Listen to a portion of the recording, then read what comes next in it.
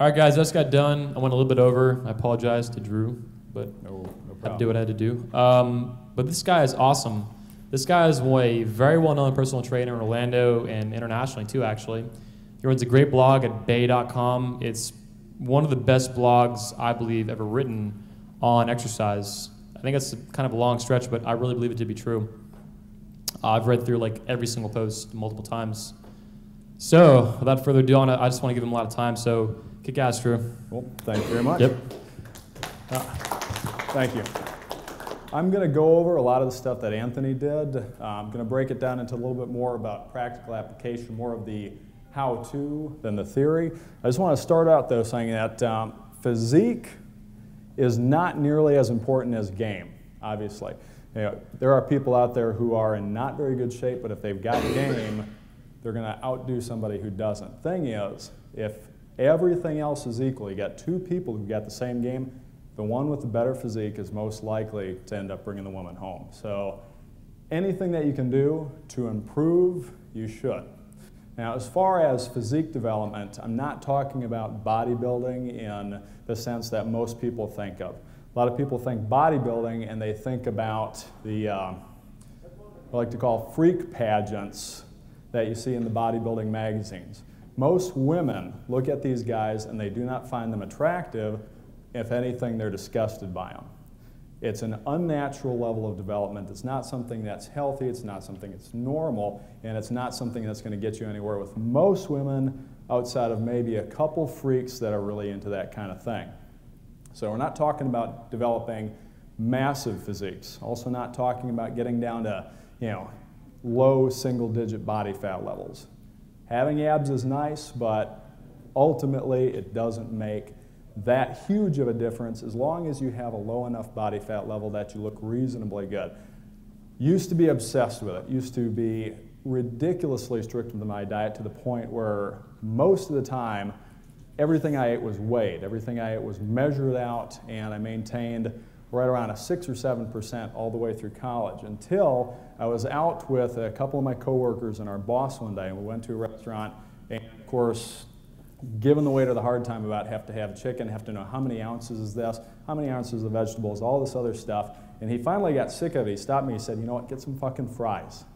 And I said, well, I need to keep, I started into the whole body fat thing, and he stopped me and said, most women have decided whether they're going to fuck you or not long before they've seen your abs. And after that, I didn't worry about it too much, and honestly, it didn't make quite that much of a difference. Obviously, you want to have some muscle on you. You want to be relatively lean, but there's no need, there's really no benefit into going to the kind of extremes that a competitive bodybuilder would. Now, I'm going to break it down into two different topics, building muscle and losing fat. And starting with the building muscle, you've got a couple basic principles, and most of this comes down to stress physiology. In trying to build muscle, what you're trying to do is send a message to your body that the amount of muscle it currently has is inadequate to meet the demands that your environment is placing on it.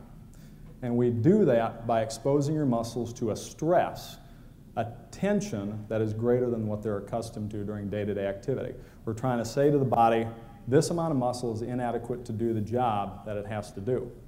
Now, Anthony talked about intensity, the difficulty level, and I mentioned going to failure earlier. Well, if you are working your muscles against a level of resistance, working them against something that is not so difficult, something that they're accustomed to, you're not sending a message to your body that it needs to produce any adaptation.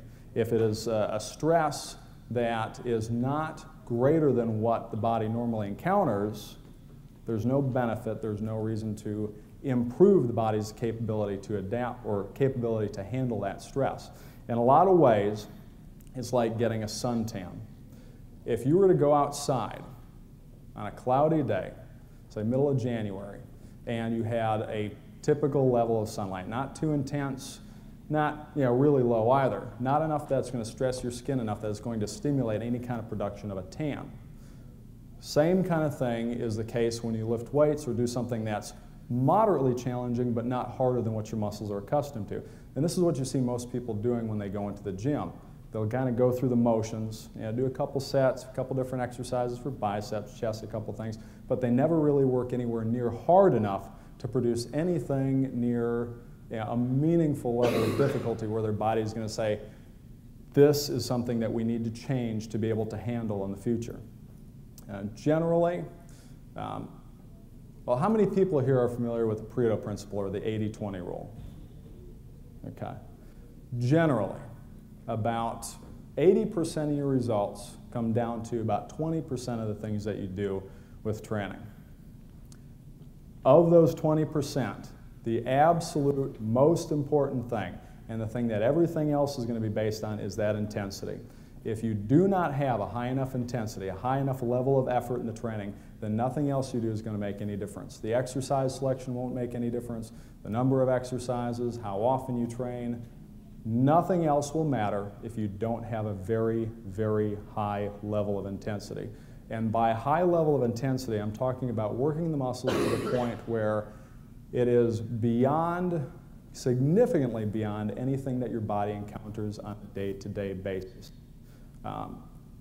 For example, if a person could lift 100 pounds easily, 10 times, 15 times, 20 times or so, in a particular exercise, if they continually do that same weight for that same number over and over again, they're not challenging their body to do something that is significantly beyond its current capability.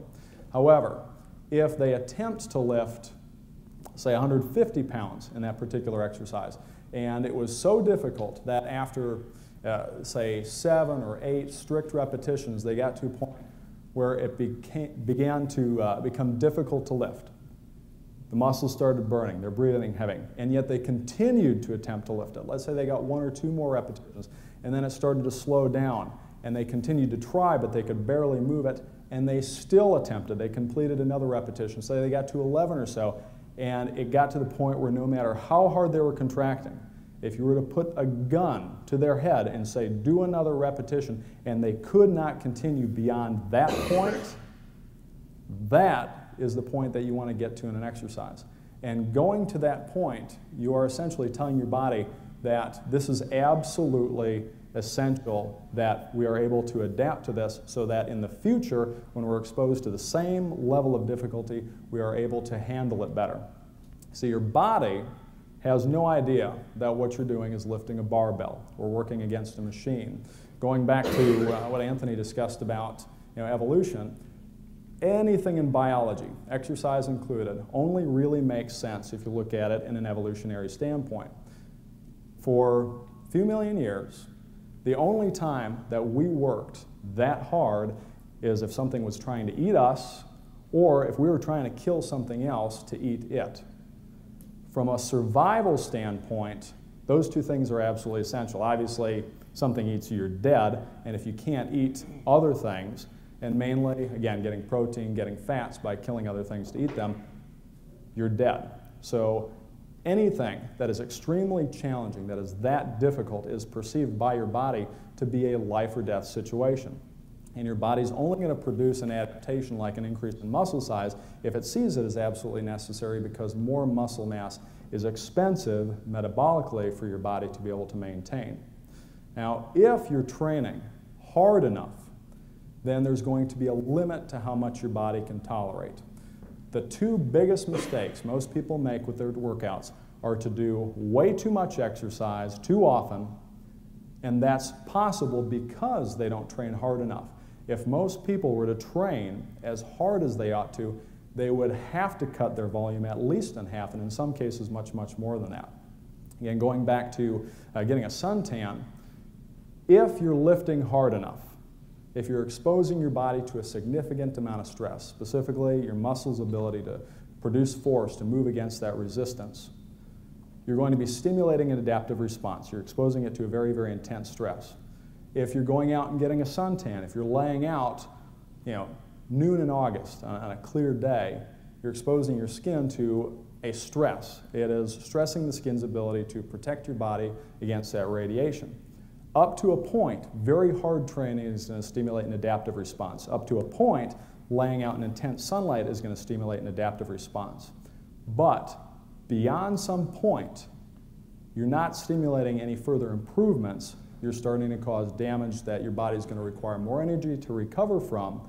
And if you expose your body to too much, too often, you're going to end up with, rather than an improvement in terms of an adaptive response, you're going to end up with a breakdown or degradation of the tissue. In the case of exercise, too much, too often, rather than getting stronger, eventually you get to the point where you get weaker, become more fatigued. In the case of sunlight, eventually instead of tanning, you just end up burning yourself long term, end up with skin cancer, just wrinkly leather-like skin.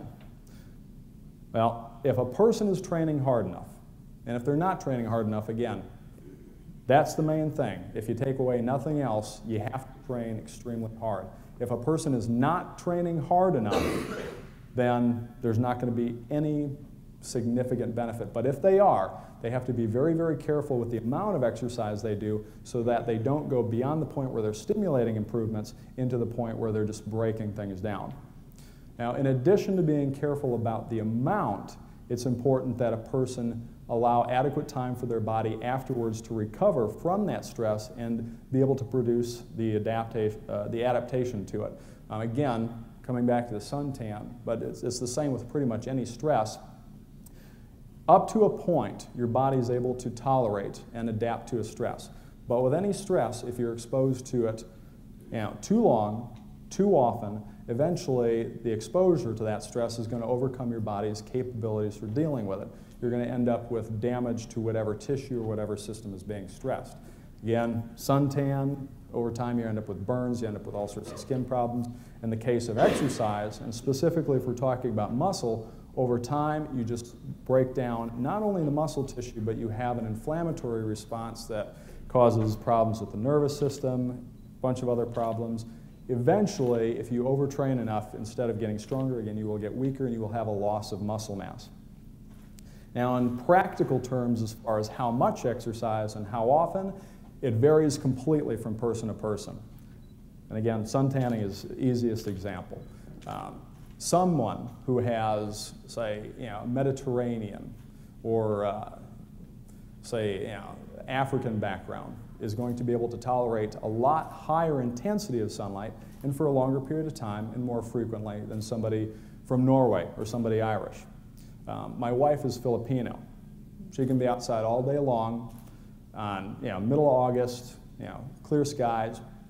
She's never had a sunburn in her life. She responds very quickly. She gets very, very dark, but never burns. I'm about a quarter Irish, quarter Dutch, quarter German, quarter French.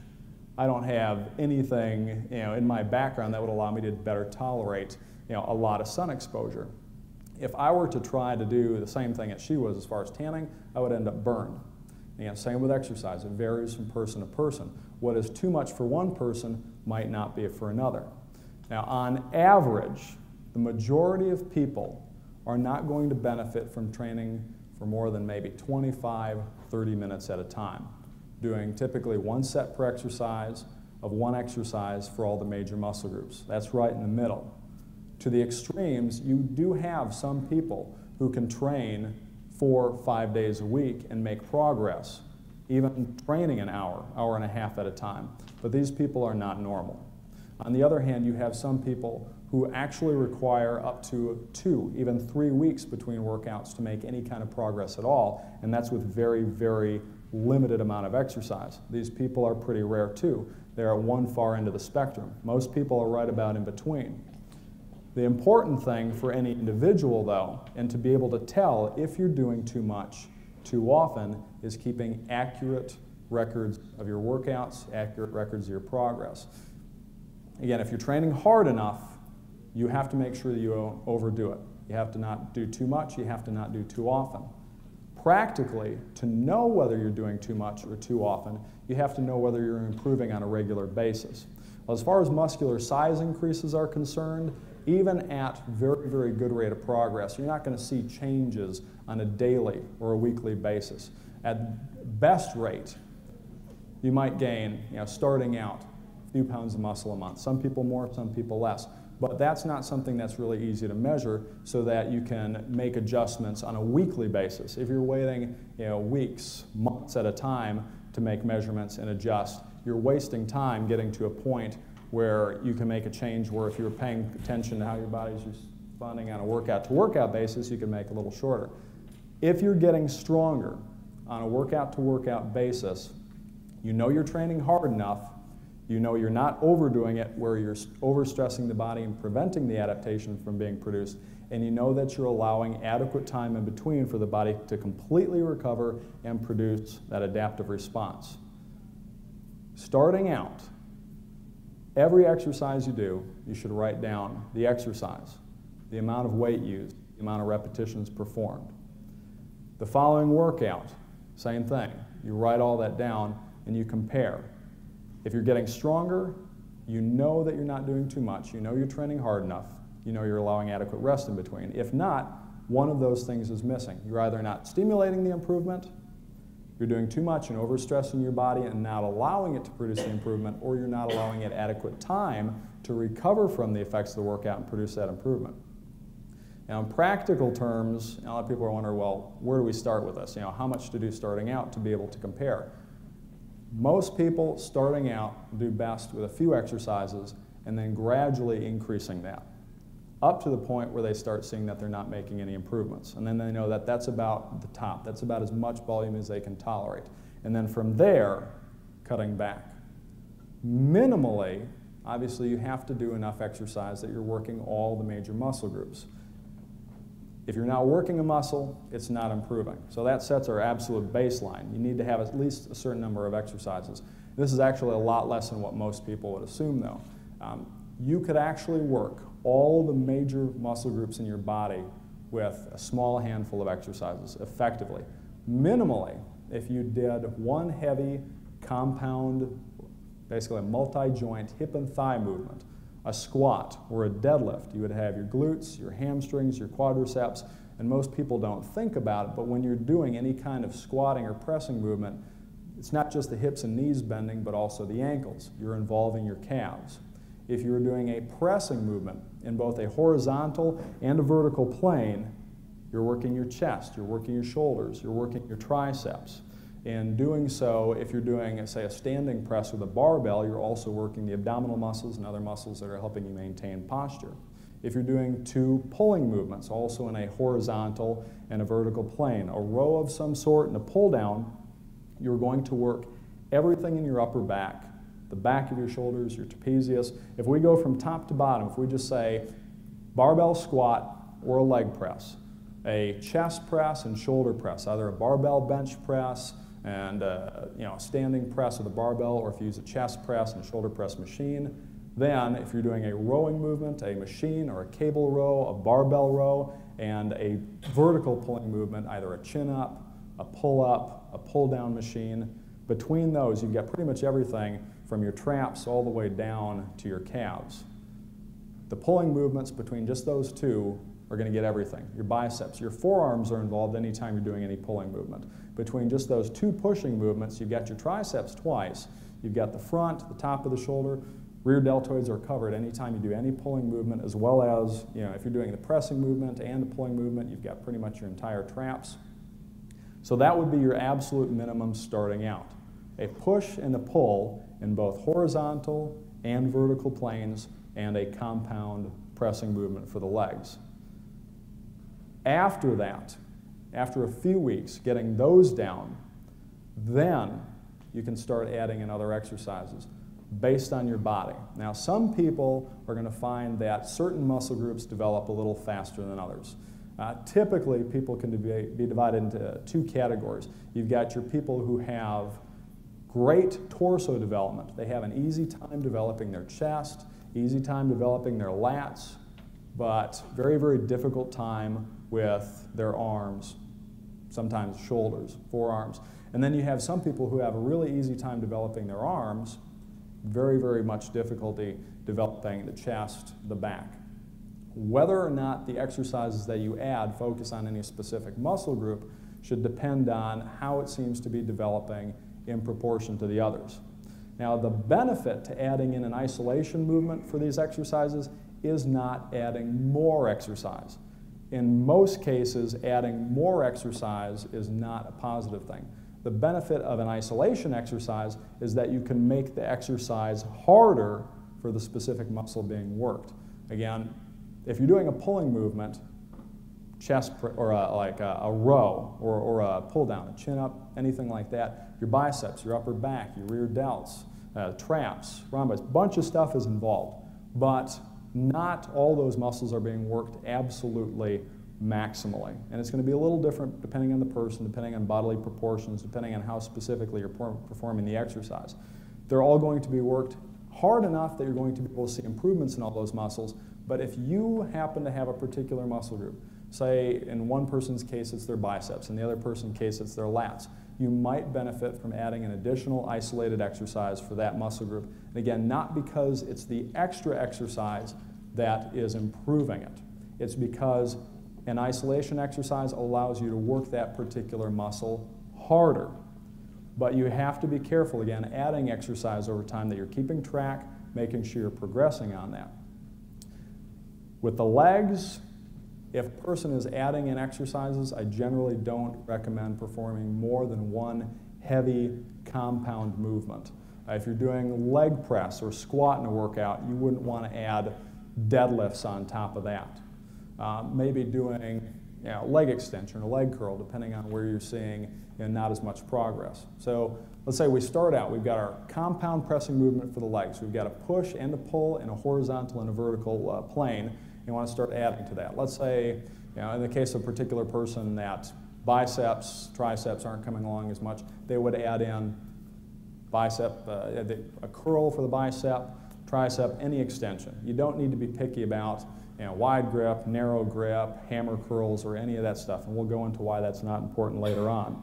As far as the legs, adding in isolation exercises, if you want, do something specific for the quadriceps, a leg extension machine, and for the hamstrings, either a leg curl machine or possibly a stiff-legged deadlift, which isn't going to be as demanding as a regular deadlift.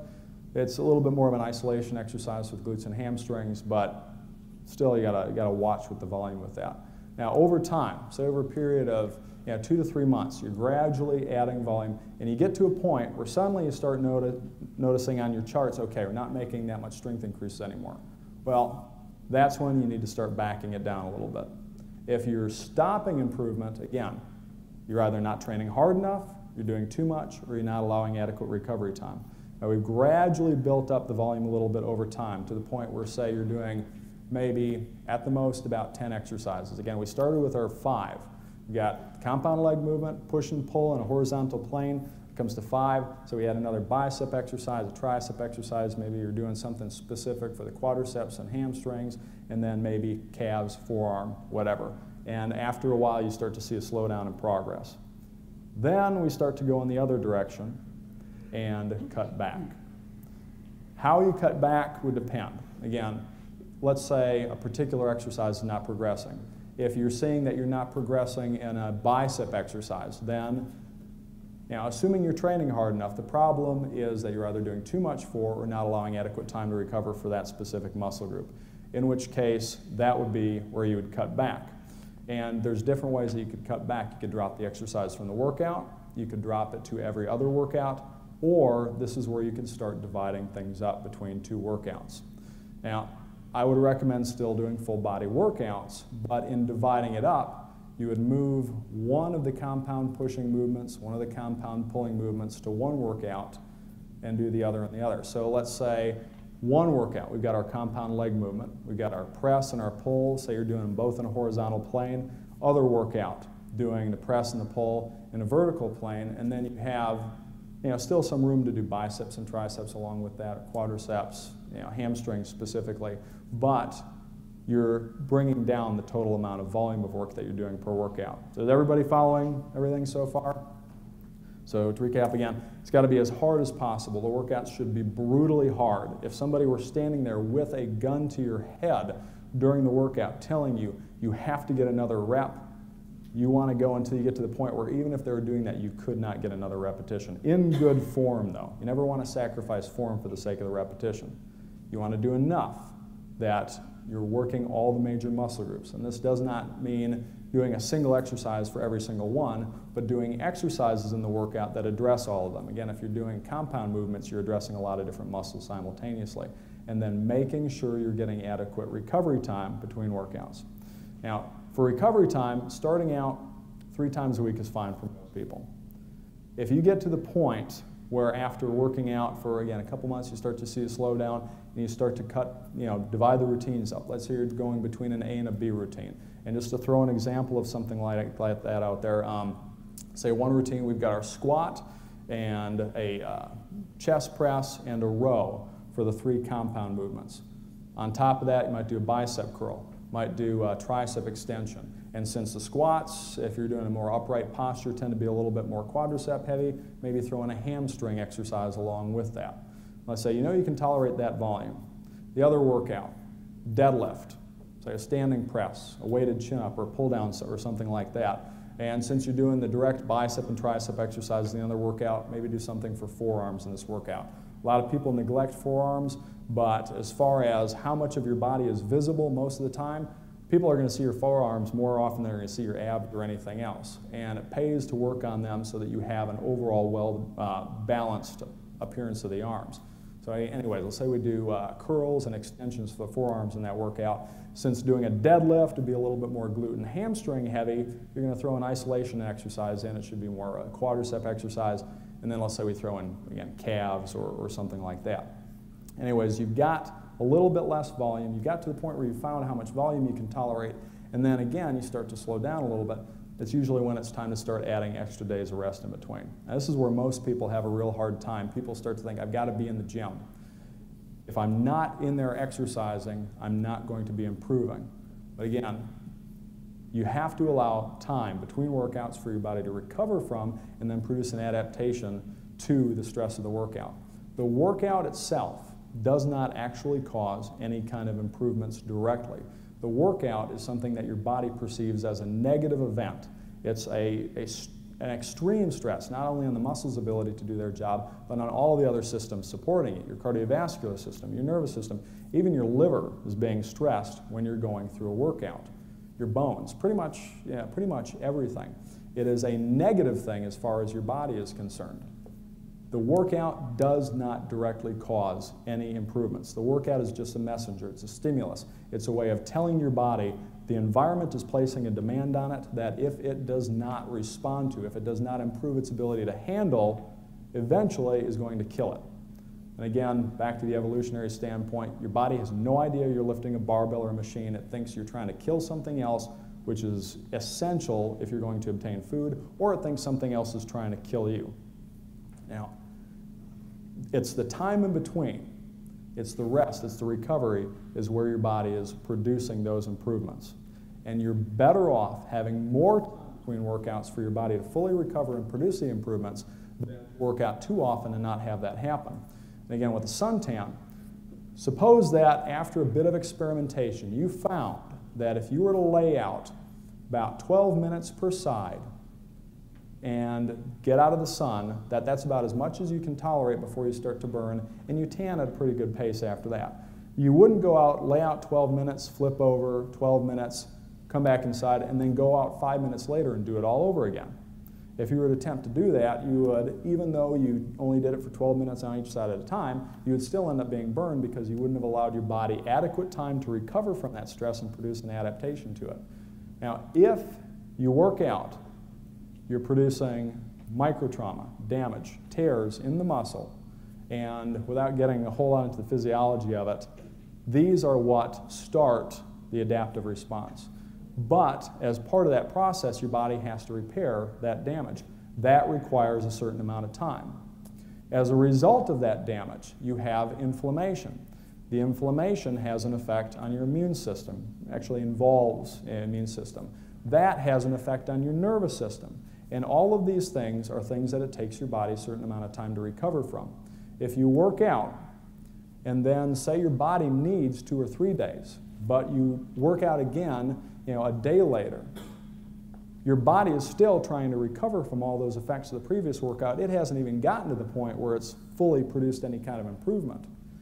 You are digging a hole deeper and deeper, placing more and more of a stress on your body for it to recover from, and never letting it get to the point where it's able to produce the adaptations that you're trying to stimulate in the first place. So again, if you're training as hard as possible, you have to be careful about the amount, because if you're training hard enough, it's placing a significant stress on your body that it has to recover from. If you do not allow your body to recover from that stress, then you're spinning your wheels. You're not going to see any improvement, and worst case scenario, too much too often, you could actually make yourself weaker over time. Now, if any of you have read any bodybuilding magazines, this is going to sound like hearsay. It's going to sound like absolutely ridiculous. Well, Arnold or this guy or that guy has been working out for years, and they're doing 2 hours a day, working out 6 days a week. Some of these guys are doing split routines. Again, like I mentioned earlier, there's a lot of variation. Some individuals can do more, and they can do it more often. Some individuals can't do as much. In general, though, you're better off doing less and doing it less often than doing more often. If you're doing less often, the worst thing is you might have a little slower rate of progress because you're not taking advantage of your recovery time. Say that you could recover after a day and work out again. If you add an extra day in between, well, your overall rate of progress might be a little bit slower because you're not training as frequently as your recovery ability will allow. But suppose you're somebody that needs 3 days between workouts for your body to completely recovered and produce that adaptation, but you are working out with only a day or two in between. You're not going to get any improvements at all. So you're better off with a little extra recovery time, training a little bit less often and a little bit less than your body could tolerate than trying to do too much. Because we're not really looking to find, and I can't remember if it's Mike Mentz or Arthur Jones, I don't even know if these names sound familiar to anybody. The goal and again it's either Mike or Arthur, it's probably Mike saying it after Arthur said it, but the goal is not to find out how much exercise we can tolerate, but to find out the minimum amount we need to be able to produce, and Patrick's, the triangle, same thing there, the minimal amount we need to be able to produce the desired result. Arthur. Oh, Arthur, oh, okay. Yeah, well, and again, a little inside stuff here. Pretty much everything Mike said he got from Arthur. Now, speaking of which, does anybody know who Arthur Jones is? Raise your hand if you know who Arthur is. Okay, we got 1, 2, 3, 4, 5. How many people here have heard of Joe Weider? Okay, I'm surprised, not as many. Yeah, well, very, very few people would be able to tell you who Arthur Jones is. Most people who do bodybuilding can tell you who Joe Weider is. And Joe Weider is a big part of the reason that about 99% of what people believe about bodybuilding is bullshit. Most of what I've said, again, goes completely against almost anything that everybody has read in a muscle magazine, almost anything that a person has heard from a competitive bodybuilder, and pretty much anything that you'll read in any of the bodybuilding books, about 99% of the bodybuilding books that you'll buy anyways. And there's a reason for this. Actually, there's a couple reasons. First and foremost, most of the bodybuilding magazines do not exist to provide valid scientific information on exercise. They're there pretty much to sell you supplements, and that's about it. The other reason is most of these people have absolutely no idea what they're talking about, and a lot of that has to do with something that's called selection bias. Now, if you were to go and watch a basketball game, see all these people running up and down the court, dribbling the ball, and notice they're extremely tall. Most of you would have the sense not to say, well, I bet that running up and down a court, dribbling a basketball, makes people taller. But that's exactly what people are doing when they look at somebody like Schwarzenegger, Dorian Yates, if anybody knows who that is, or any of the current crop of bodybuilding champions, and saying, you know, I bet he looks that way because of all this training that he's doing. These guys look the way they do because of genetics, first and foremost, and steroids on top of that.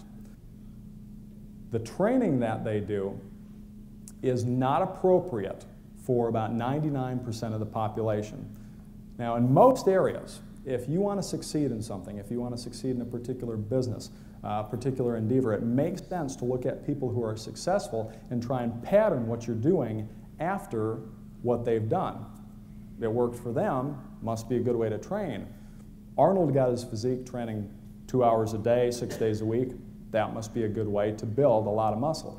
The difference in exercise is that genetics is such a huge factor, and that these people are a very, very, very small percentage of the total population, and then on top of that, the steroids.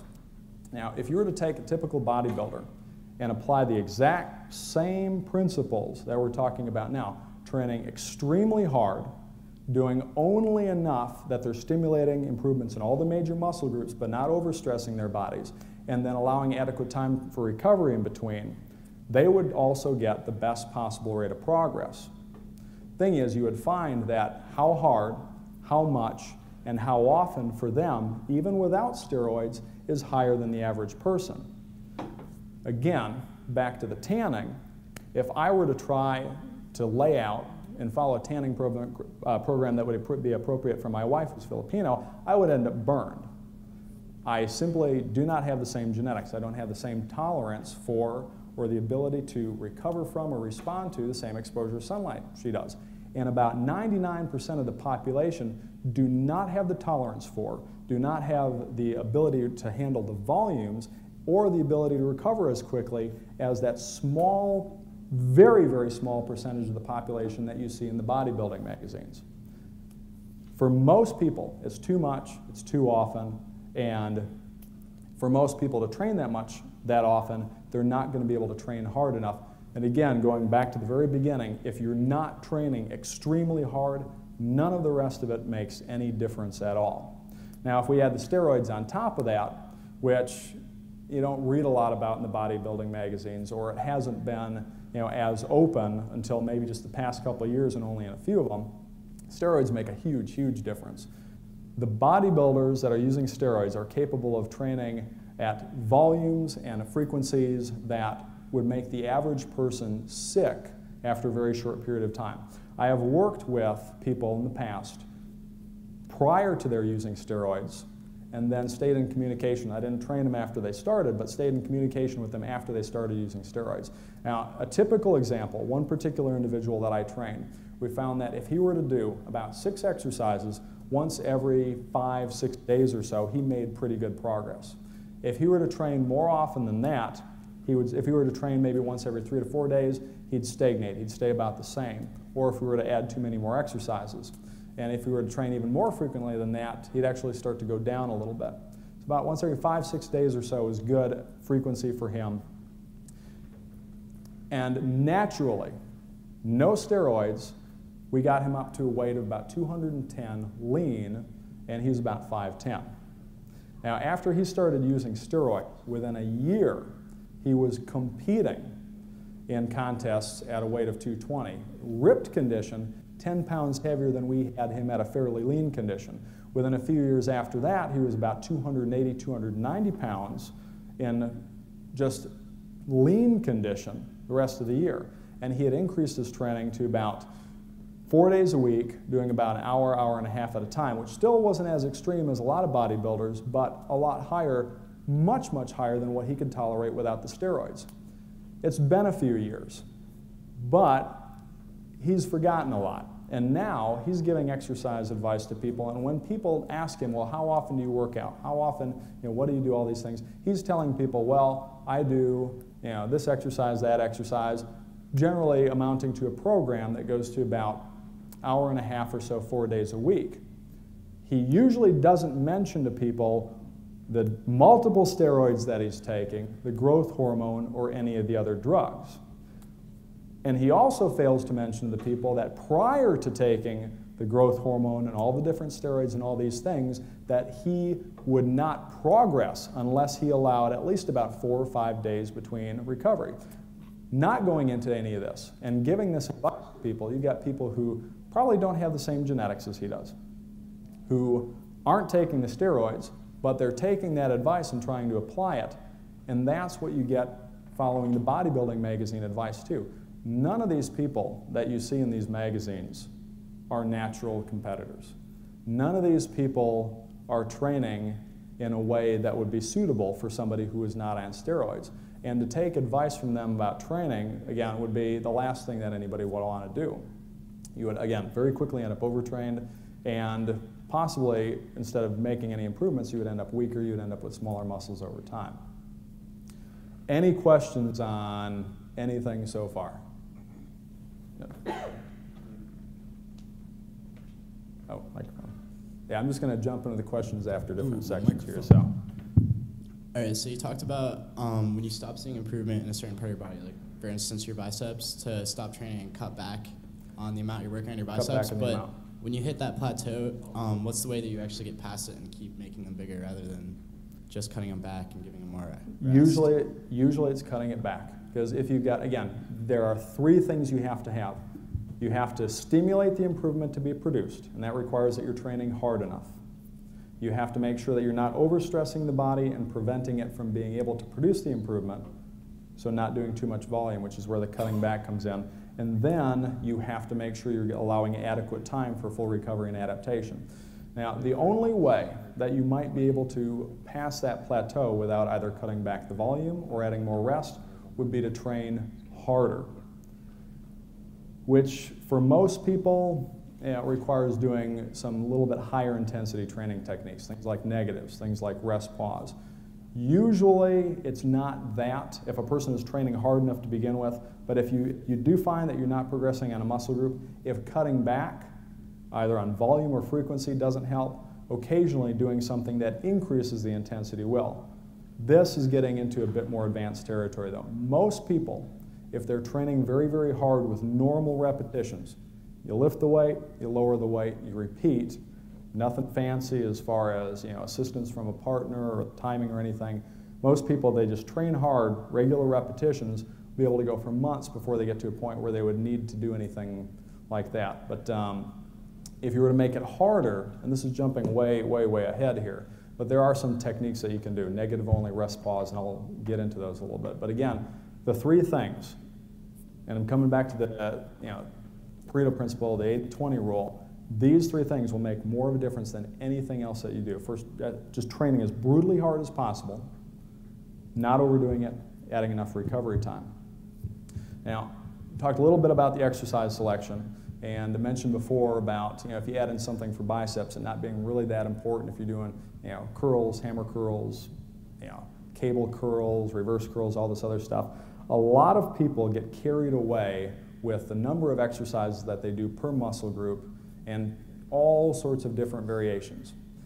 Part of this, again, comes back to the muscle magazines. Every month in a muscle magazine, you'll see a new arm article. You'll see a new chest article or some article about some bodybuilder claiming that they used a particular routine to bring up some body part. Again, most of this is bullshit. They make it up so they've got an article to put the supplement advertisements in. Sometimes they work it right into the article, sometimes it's just between the pages. And a lot of times it's not even the bodybuilders that are writing these things, but they've got to come up with different stuff every month to be able to keep selling them, which is a big part of the reason for new exercises, for new combinations, new repetition and set schemes. If you want to know the best way to work any particular muscle, you look at its function and you perform an exercise that addresses that particular function of the muscle. Or, more importantly, the group. People think about biceps as if it's an isolated muscle, but your biceps work in conjunction with a whole lot of other muscles to flex the arm. Now, you could get picky and look at different things like, well, if you change hand position, this arm flexor is more involved than this one, or if you change shoulder position. A lot of different things will have an effect on the involvement of those different muscles, but it makes almost no difference at all as long as the weight is heavy enough. They'll tell you, you've got to do wide grip curls to work your outer biceps head, or narrow grip to work the inner head. You got to, have a neutral grip to work your brachioradialis more, or you've got to have a pronated grip to, bring the brachialis. All this stuff is bullshit, frankly. If the weight is heavy enough, every single muscle that is involved in a particular movement is going to be significantly stimulated to improve. And it is highly unlikely with an exercise like a bicep curl or any variation in curl that you're going to find one of those muscles that you need to work just a little harder than the other. Most people, if you asked them, couldn't point out any specific one of the muscles that flex your arm and say, well, my biceps are coming up really well, but I got to work my brachialis or brachioradialis hard. Now, if you are doing a straight barbell curl, a movement that involves flexion of the elbow, you are doing everything that you need, everything you could possibly benefit from for your biceps. And the same goes with almost everything else. And we'll just go right top down as far as exercise selection. Main muscle groups, top to bottom, I'll say your traps, which a lot of people ignore, but it makes up a big part of the shape of the shoulders. If you're doing anything involving an upward movement of the shoulders or somewhat backward movement, you're involving the traps. Now, if you're doing deadlifts, if you're doing a standing press, if you're doing a row, the traps are already being worked very, very heavily by those exercises. If for some reason a person doesn't have the same trap development or the traps aren't keeping up with other muscle groups, they feel it needs a little bit more direct work, the function of the trapezius, the upper part, what most people think of when they say traps, is simply to elevate the shoulders. All you need is a shoulder shrug. You'll see articles where people talk about 5 dozen variations of different exercise for a particular muscle group. But again, in the case of the traps, a shrug. You're done. One simple exercise. Go a little bit further down, deltoids. Almost everybody overworks their shoulders. You don't need a lot of different exercises for the shoulders. In fact, if you're already doing those couple of compound exercises, if you're doing a push and a pull in a horizontal plane, you've got your front deltoids doing the push, you've got the rear deltoids, the back of the shoulder muscles when you're doing the pull. If you're doing an overhead pressing movement, you've got the front, you've got the middle, and a little bit of the back, just doing that standing press, and then doing a pull down, you've got the back again. The only time that a person would really need to add in any additional shoulder movement would be if maybe their shoulders were really lagging behind despite all that. And again, the benefit of the additional shoulder movement is not more volume for the muscle. Usually, increasing volume is a mistake. The benefit of doing the direct exercise for the shoulders would be that you can make it harder for that specific muscle. Best exercise for that purpose, if the person's shoulders are lagging behind, would simply be a lateral raise. Function of the shoulders, specifically the deltoids, is to bring your upper arm from here to about here. Actually, from here on up, it's no longer your shoulders. They're just holding the arm in place while your trapezius and some other muscles continue the movement. But if you hold dumbbells in the arms, just do a lateral raise, you're covered. Muscle magazine articles on shoulders will have you doing front raises, have you doing bent raises, have you doing side raises, have you doing all sorts of ridiculous stuff. Again, if you've got those 2 compound pressing movements and a lateral raise, you're set. And moving down a little bit further, the lats. Biggest muscle group in the upper back. Now, second would probably be the trapezius. Or trapezius actually kind of, and can I write on this? Yeah. Okay. What do we have? We'll move on stage.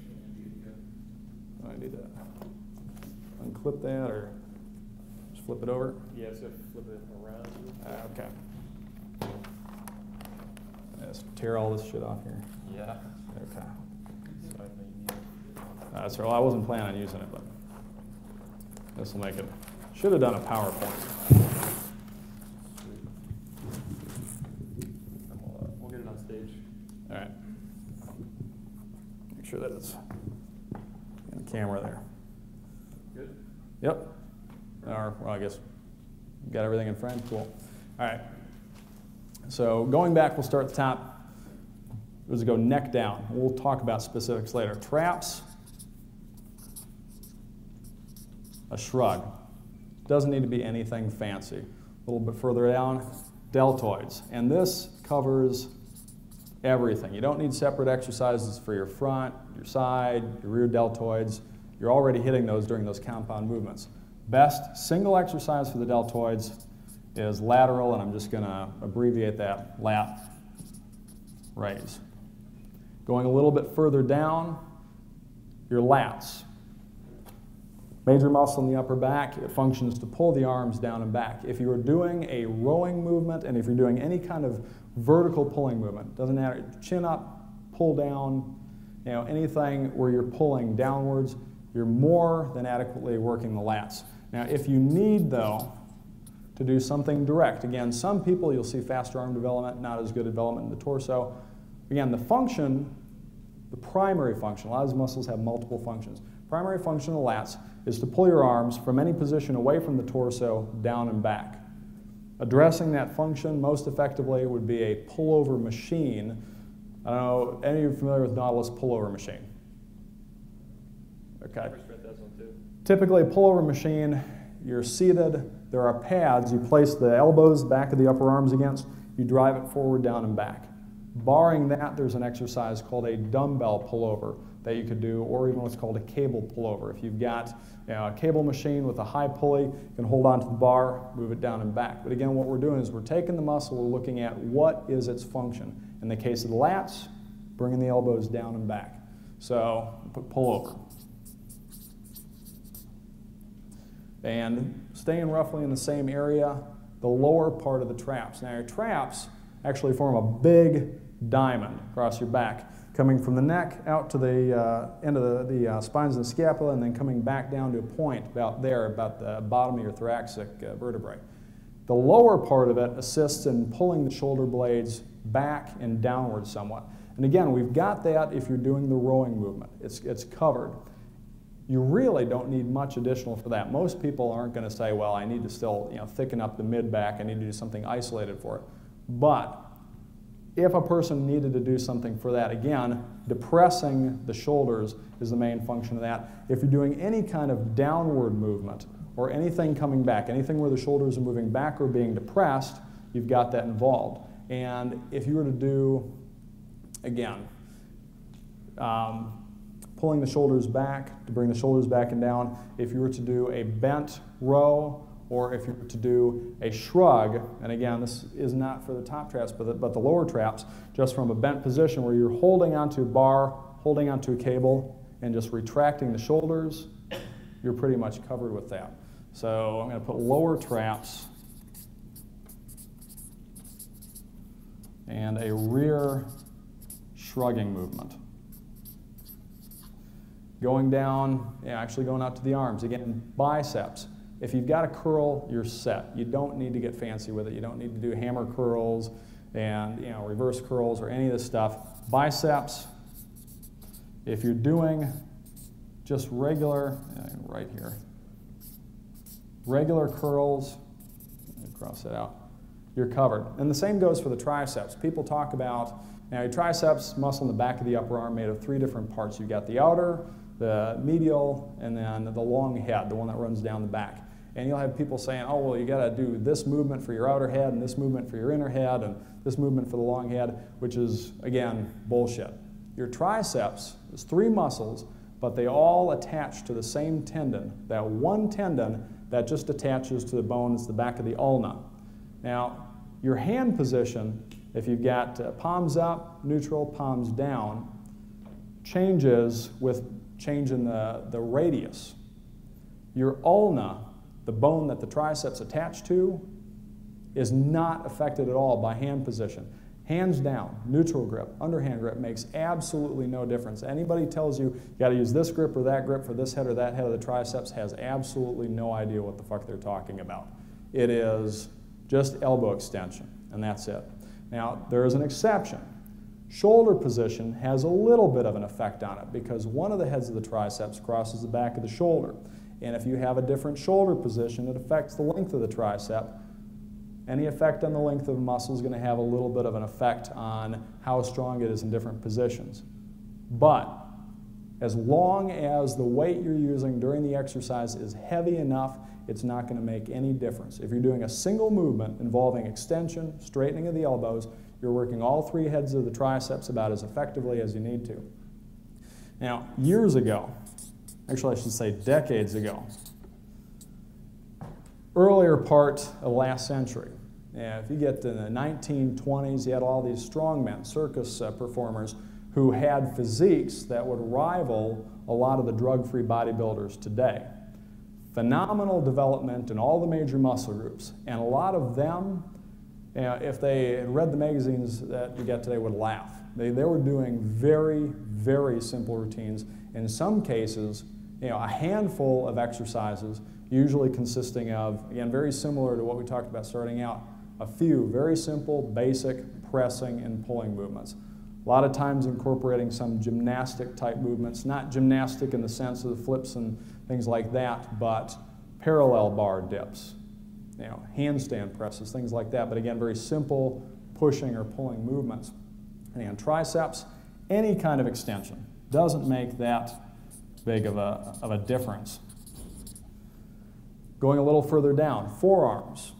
And again, you don't want to neglect the forearms, but you have to be careful not to overdo them too. If you're doing any pulling movement, your grip is involved. But again, if you got, say, the forearms aren't coming up as quickly as you'd like them to, you want to focus on them specifically. We're not adding exercises to add volume. We're adding an exercise to do something direct to make it as hard as possible for those muscles. The majority of the mass of your forearms can be worked by just doing a flexion or a wrist curl movement and an extension movement. This is kind of a weird subculture in strength training right now. You've got this whole group of people who are obsessed with hand and grip training. You actually have meets where these people get together and compete in different feats of strength, tearing telephone books and bending nails and all sorts of stuff like that. And a lot of these guys have books and courses and all sorts of crap they'll sell online. I know one in particular, I'm not going to name names or anything, but probably has 2 or 3 books just on hand training, just on grip training and forearm training, and sells probably a couple dozen overpriced products. If you do curls and if you do extensions with the forearms, you're going to get better development than if you do all the dozens of different exercises with all the different possible movements with a bunch of different crap in his books, and it's going to take you a whole lot less time. Again, look at the function of the muscles you're trying to work. You take an exercise that simply addresses that function. Forearms, run out of space, I'm not even going to really put that on there. But again, you curl, you extend the wrist, you've got pretty much everything there. Moving a little bit further down, hips and thighs, a whole ton of muscle from the waist down. And a lot of people avoid leg training because when done properly, it is painful, it is brutally hard.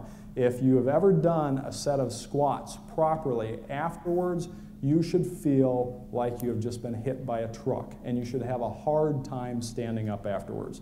If you can walk normally after doing a set of squats, you have not done it hard enough. Now, if you're doing just that one compound exercise, or if you're doing a deadlift, again, you are doing pretty much everything you can for all the major muscles in that area. But again, if a particular muscle, say the quadriceps, say the hamstrings, is not coming up as much as you would like it to, put a direct exercise in there, again, not to add volume, but to be able to work that specific muscle harder. Quadriceps, main function, extending the knee, real simple. Leg extension, you really don't need anything fancy. There's a bunch of different things you could do, but I'm getting quads. And I'm just going to put EX for extension here. And then the same with the hamstrings. The hamstrings, a little bit more involved. They flex the knee, but they also flex the hip.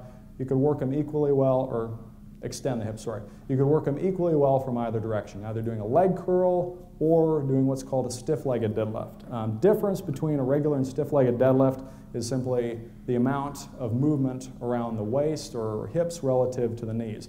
Regular deadlift, you'd be coming down to about, bar would usually be at about mid-shin and up, so you got a lot of knee and a lot of hip movement. Difference between that and a stiff-legged deadlift. With a stiff-legged deadlift, you'd actually have a lot of hip movement, but would have very, very little movement around the knees, mostly glutes, hamstrings. So hamstrings, stiff-legged deadlift. I'm just going to abbreviate that. Hams and SL-DL, because that's a lot of shit to write. Going a little bit further down, calves. And you'll hear a lot of people talking about got to do seated calves for your soleus and standing calves for your gastrocnemius and all this different crap. If you're doing a seated calf, it takes the gastrocnemius, the bigger outer part of the calf, out of it a little bit, which is why people recommend the seated calf to work the soleus. Thing is, if you're doing the standing calf raise, you're working the soleus and the gastrocnemius, the bigger outside part, both relatively equally hard. Doing one, you take the other exercise, or the other muscle group out, but doing the other, the standing, you've got them both in anyway, so there's no reason to do both. If for calves, you do a standing calf raise, or if you got a machine that you can do to press with just moving around the ankle, you're covered. Now, you probably noticed I've left out the low back and the abs. Now, most people get weird about abs, thinking, I got to do all these crunches, leg raises, torso rotation, and just a ridiculous number of exercises for the abdominal muscles. If you never did a single abdominal exercise in your life, if you never did a crunch, a leg raise, a knee raise, or any of these things, but you reduced your body fat level low enough, you would have great looking abs. The appearance of your abs has almost nothing to do with abdominal exercise. The abdominal muscles are a very, very small muscle group. Because there's not a lot of muscle mass there, they have very little effect on your overall metabolic rate.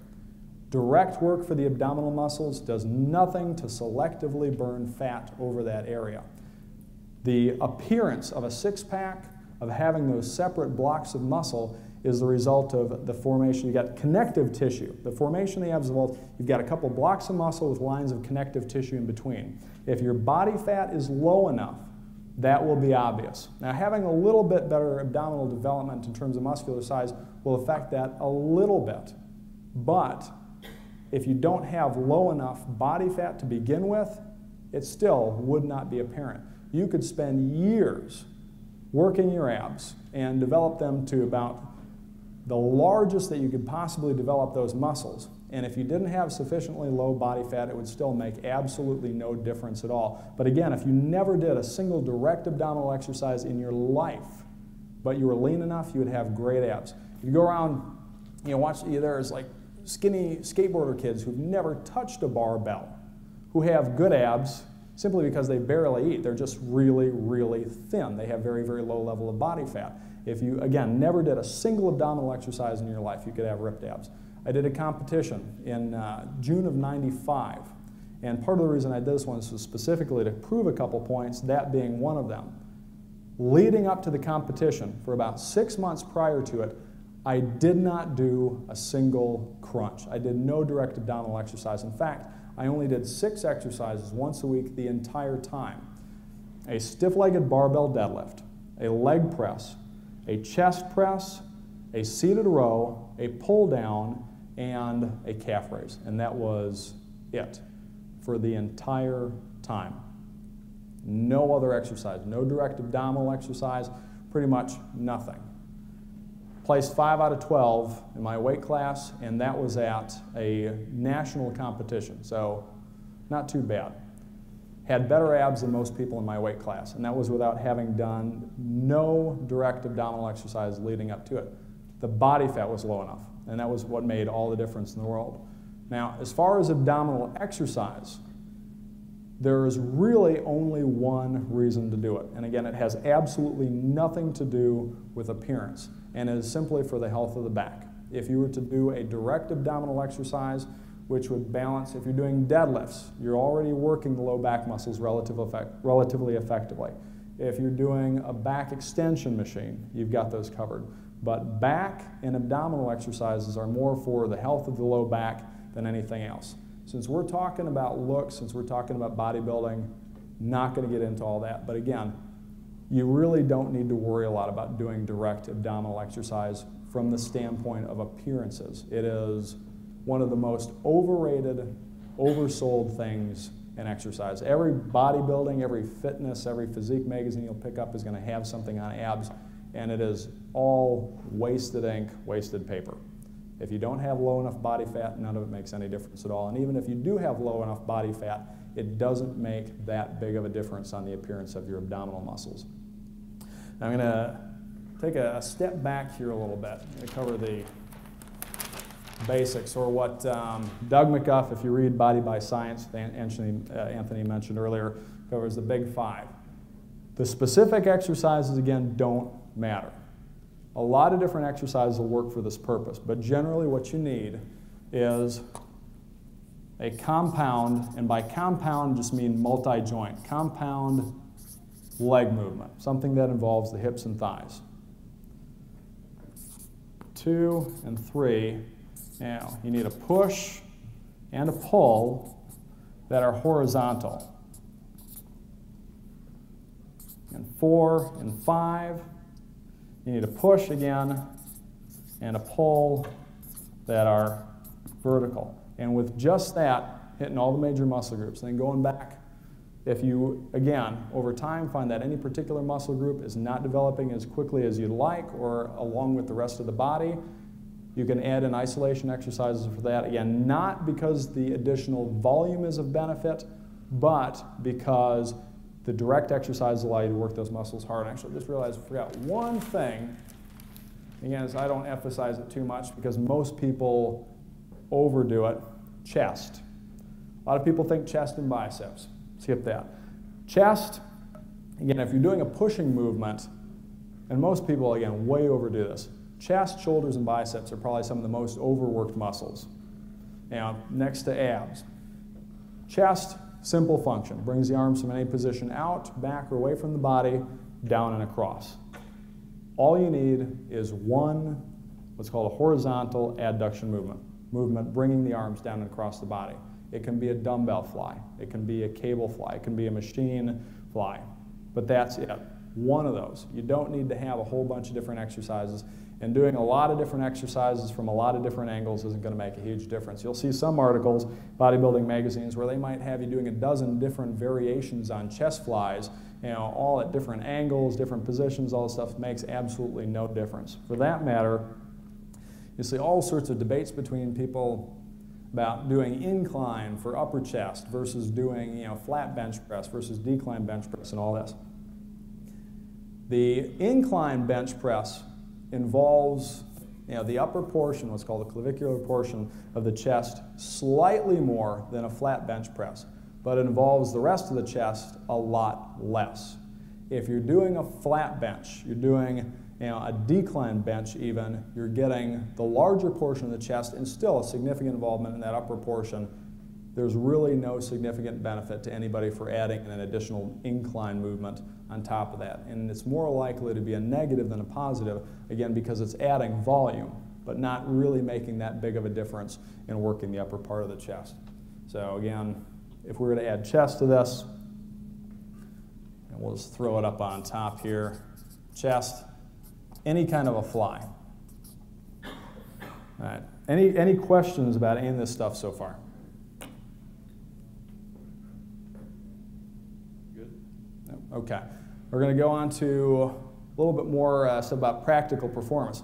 So I got a kind of idea. You got to train hard. You got to make sure you don't overdo it. Do enough exercise to work in all the major muscle groups, but no more than you need to. Get adequate rest and keep records of it so you know you're improving, know if you need to adjust any of that. Well, how do you go about doing the exercises?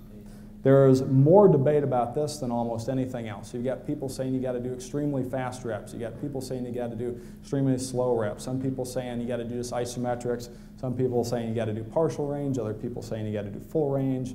People talking about all sorts of different repetition ranges, different timing between sets, a bunch of stuff. Most of it is complete and utter bullshit.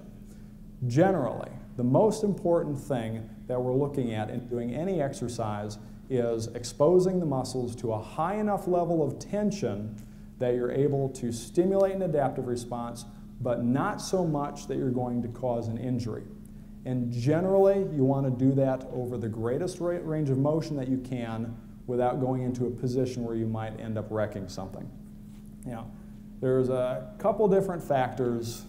There's also fatigue, and the duration has an effect on that. There's also microtrauma, which I mentioned before, is the tearing in the tissue. But the most important factor, more important than anything else, is the tension on the muscle. And that tension is affected by a bunch of different things. Most importantly, the weight that you're using.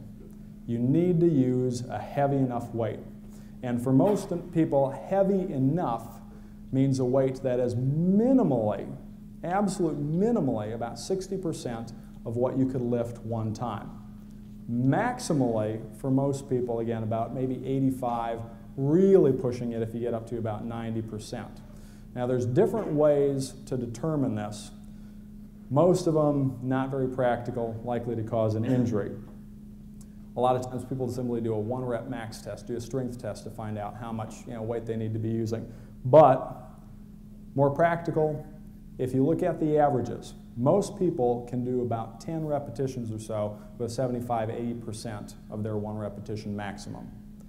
If you start with a moderate weight, and you should at first, you want to focus on your form before you start going real heavy, but if you start with a moderate weight and gradually build up to the point where you're using something that is so heavy that you can just barely complete a 10th repetition, you're probably going to be right around that 80% range.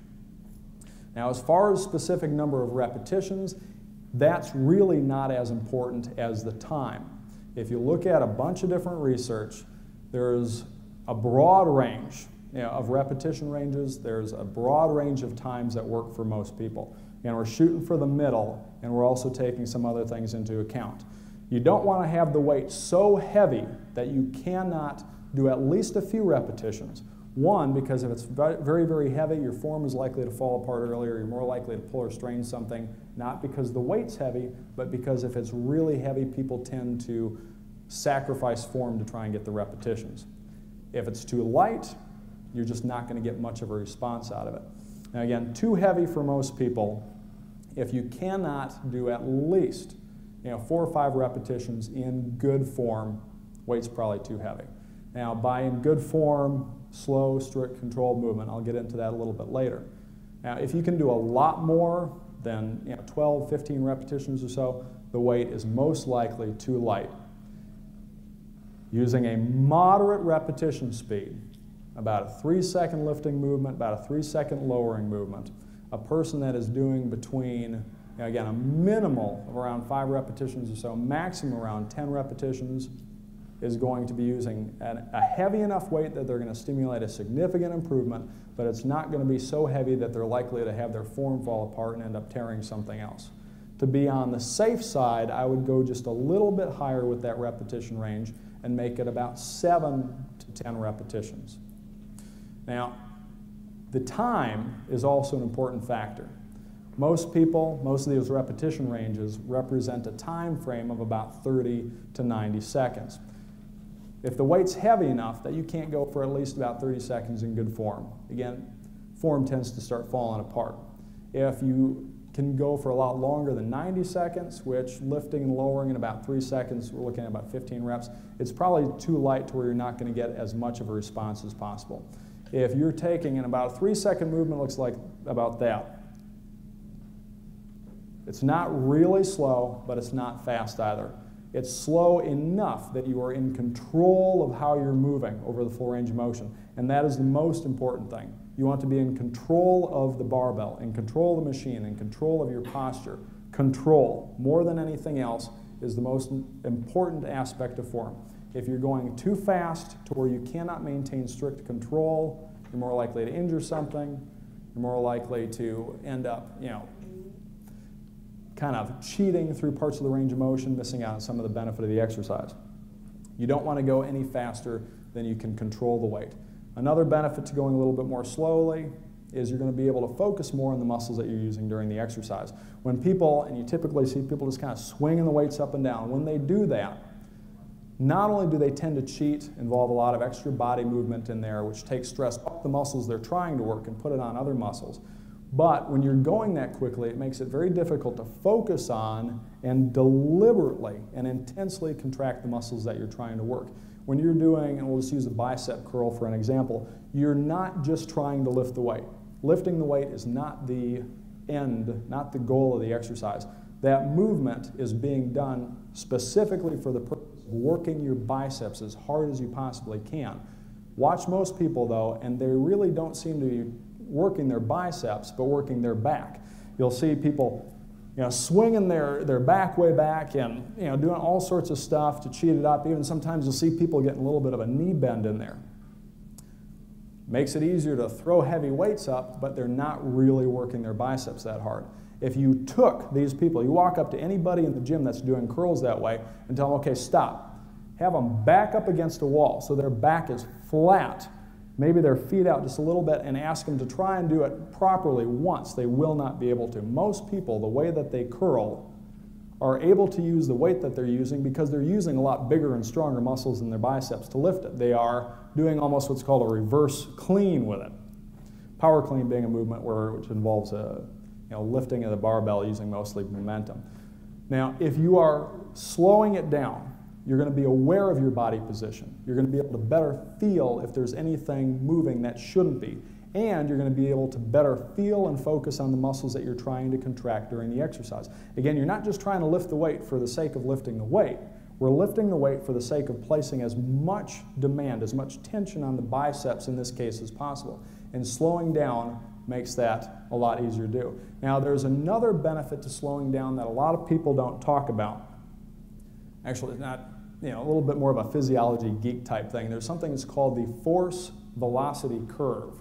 And this mainly applies to lifting movements. When your muscles contract, you've got fibers inside the muscles that are being pulled across each other by these little attachments that grab and pull, grab and pull, grab and pull. They're called cross bridges. The faster a muscle shortens, the less you're able to form these cross bridges. The slower a muscle shortens, the more cross bridges are able to be formed. And the more of these cross bridges you have pulling the muscle fibers along each other, the higher the force they can produce. The higher the force they can produce, the heavier the weight you can handle and the more tension you can put on your muscles. If we were to have a graph and say this was 0, this was perfectly motionless, just holding a barbell, not even trying to lift it, just holding it there, and this was 100%, as fast as you could possibly shorten your muscles, and we were to measure the amount of force your muscles could produce at these different speeds, you'd see a curve that looked, well, it would start over there, of course, but the curve would generally look like that. The faster your muscles are contracting, the less force they can produce. The greatest force your muscles can produce in a shortening or lifting movement is at the slowest speed possible. Now, why not just barely move then? Why not just go real slow? Well, there are some reasons to avoid that too. There's actually a group called the Super Slow Guild that for a long time advocated a 10-second lifting and a 10-second lowering movement. Extremely slow movement speeds, claiming that by going that slowly, you're able to minimize the force the muscles are exposed to, or more specifically the joints, minimize momentum and everything else, which is true up to a point. The problem is, by going that slow, you're also performing many fewer repetitions over a period of time. Now, for example, if you were to lift in 10 seconds, lower in 10 seconds, you'd perform about 3 repetitions per minute. If you were to lift in about 3 seconds, lower in about 3 seconds, you'd end up performing about 10 repetitions per minute. And when you do the repetition, as the muscles are lowering, specifically in that lowering movement, is where you have those little tears in the fiber that I mentioned earlier, the microtrauma occurring. And that microtrauma occurs as a result of those fibers being pulled or stressed or actually lengthening against tension. The cross bridges, those same attachments that pull to shorten it, act as brakes when the muscle is lengthening. If you could imagine, as they're attaching and bending and releasing and attaching and bending and releasing to shorten the muscle, it would be like a person grabbing a rung on a ladder, pulling, grabbing another one, letting go, pulling, going up. Now, as the muscle's lengthening against tension, it's not the opposite. It wouldn't be like going back down a ladder. It would be like you're holding on while somebody's pulling on your feet until you can't hold on, then you let go and you grip again, you let go and you grip again, except if you had hundreds of arms, and instead of letting go, they were just tearing off as you were coming down. During that negative, during that lowering movement, you have the microtrauma, the little tears in the muscle fiber that contribute to an increase in muscle size. So you don't want to go too slow. Slow enough that you're in control. Slow enough that you're unlikely to pull, strain, or tear something. Slow enough that you're lower on this force velocity curve so that you're able to handle a heavier weight. In strict form, you can use heavier weight in an exercise slower because of that force velocity curve. The reason that a faster weight allows you to move an even heavier weight isn't because the target muscles are doing that much more work, but because the faster movements typically involve a lot of other muscles and extra body movement to get it moving. So there's a difference. We want it slow enough that you're in control, slow enough that you reduce the likelihood of pulls or tears, slow enough that you can handle a heavier weight because of this force velocity curve, but not so slow that we're not doing more repetitions over a period of time so you have more of that microtrauma. It is a balance between the two of those. So anyways, Most movements, we're talking about a 3-second lifting, about a 3-second lowering movement. If you're doing a compound movement where you lock out, Anthony? 20 minutes. 20 minutes, okay.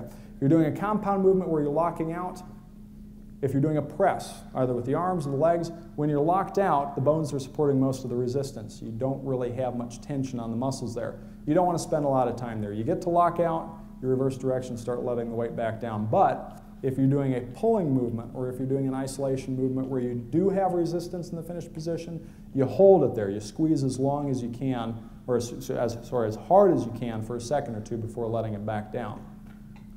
Now, moving on from the speed and everything else, we talked about, now again, we're looking at about 7 to 10 repetitions at about a 3-second lifting, 3-second lowering pace. What you're actually looking at is about 40 to 60 seconds of continuous work during the exercise. If the exercise is hard enough, by the time that you finish with that, you're going to be pretty wiped out, even from just a single exercise. Going from that to the next exercise right away has some benefits, but there's also some problems with it. You don't want to rush. You don't want to go from one to the next to the next to the next with no rest in between if your goal is getting as much muscular size as possible. But you don't want to hang around and rest for 5-10 minutes in between either.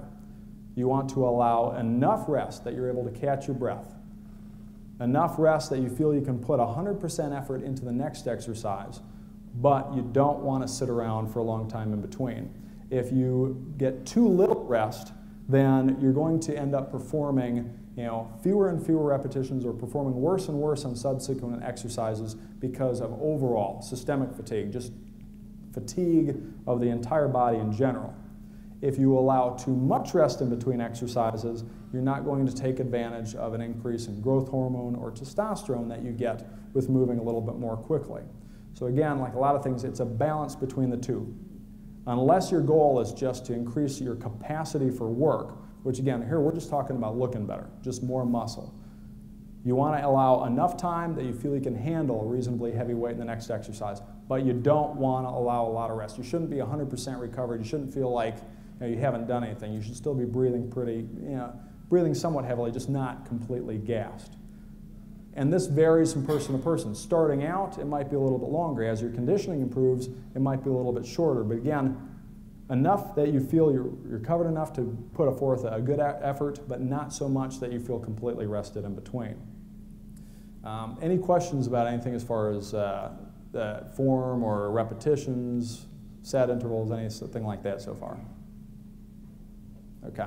Next thing I'm going to talk about is the order of the exercises. Typically, when a person writes up a workout, they'll go in and they'll do this exercise, then the next exercise, and the exercise after that. And people will typically do the same exercises in the same order all the time. Generally a mistake for this reason. If you are really training as hard as possible, then every exercise is going to take enough energy that even if you get a little bit of rest, it's going to negatively affect your ability to perform every exercise that follows. You're always going to do better on the first exercise in the workout than on the last. And if you always do all the exercises in the exact same order, then the ones that you do earlier, those muscle groups are going to progress a little bit faster.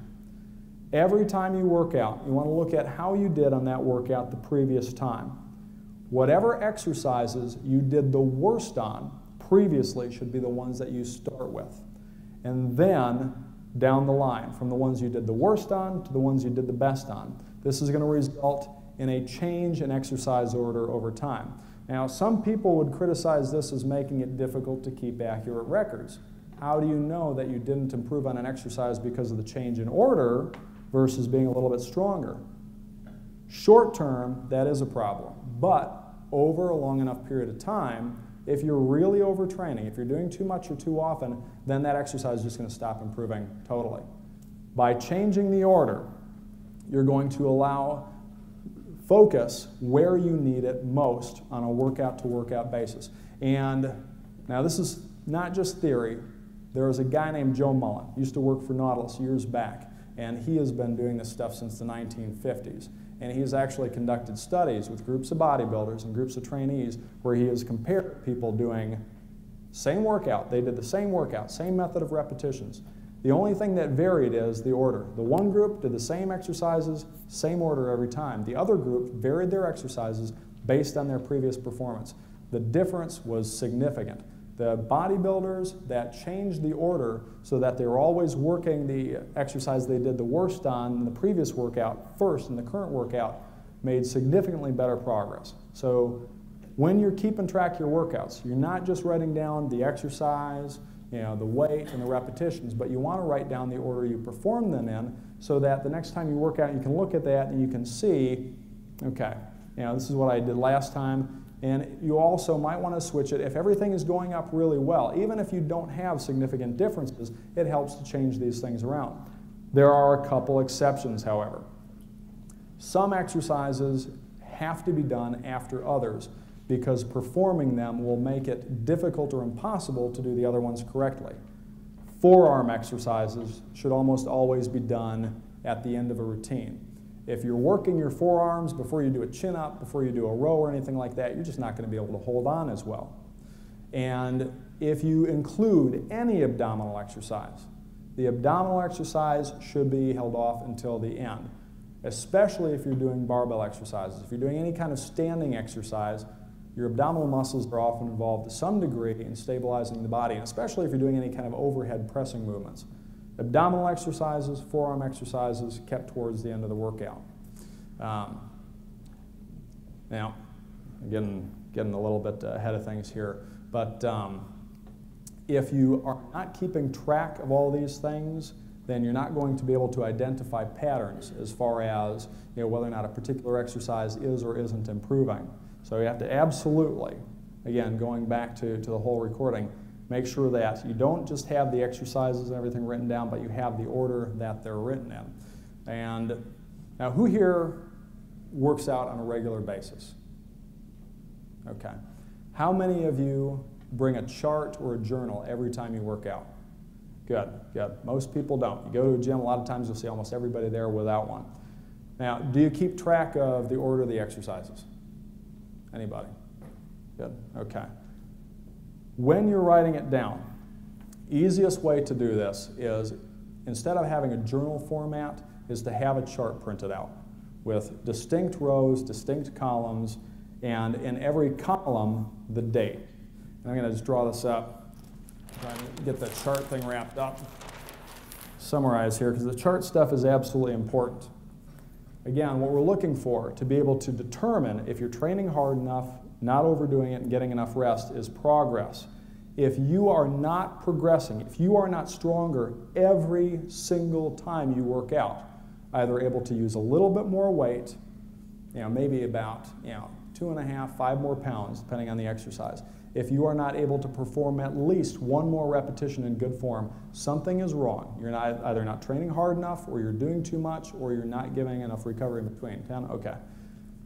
You have to absolutely make sure that you are keeping accurate records. Without accurate records, you have no idea if what you're doing is working or not.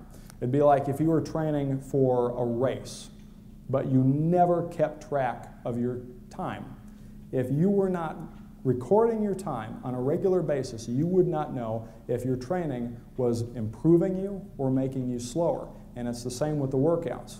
Now, ideally, you would want to see muscle increases and reduction in body fat over time. But if you waited long enough to see that change before you looked at things and made adjustments, then you would not be able to detect and correct problems with the workout quickly enough that you could take advantage of that time. By keeping track of things, by keeping accurate records, you're going to be able to see and improve on or correct problems with your workouts right then and there, rather than wasting months spinning your wheels before you say, you know what, I'm not really getting any bigger here, I'm not getting any stronger, I need to do something about it. This allows you to immediately identify and correct any problems with that. So again, with every single workout, you got to have your row for the exercises. And you have to have the columns. Now we're just doing 1 set per exercise. So all you need is 1 column per workout. You've got the date, and then exercise name, and just 1 square for that exercise with a triangle. And your weight is here. The amount of pounds, whatever plate on the machine, whatever you're using. The number of repetitions that you perform in good form goes here, and I usually just put the sequence right up in the corner there if I don't have a chart that's already pre-printed with a block for it. But you have to absolutely keep track of everything, because that's the only way that you're going to know if you're doing everything else right. If you don't have records, then there's no way. I mean, even somebody with a good memory, how many people can remember exactly what exercises they did in what order, the number of reps and the weight 3 weeks ago? Very few people. Unless they've been doing the same stuff over and over and over and over again, in which case they're not going forward anyways. So again, I'm going to recap all this real quick, and then we'll go to questions. First and foremost, absolutely more important than anything else, because if this is not there, nothing else is going to make any difference at all. You have to have intensity. If you are not training as hard as possible, then none of the rest of it is going to make any difference. If you are training as hard as possible, there's going to be a limit to how much you can do. Up to a point, you're stimulating improvements. Beyond some point, you're just spinning your wheels, and if you do too much, you can actually prevent your body from producing some of those improvements. So after intensity, we have low volume, or keeping the workouts brief. Only enough that you're hitting all the major muscle groups, but no more. One hard set per exercise will do that. And for most people, 7 to 10 repetitions is a reasonable repetition range. It'll keep you in a time frame where you are using an adequately heavy weight, but it's not so low that you are risking pulling or tearing something. Again, the weight is not the issue with injuries, but the form. But a really heavy weight tends to contribute to bad form with people. Now, if you are working hard enough to stimulate the improvements, and you are being careful about your volume, you're not overdoing it, you're not overstressing the body, afterwards you need to have the recovery time. Again, the workout does not directly produce any improvements in your body, just like laying out in the sun does not tan you.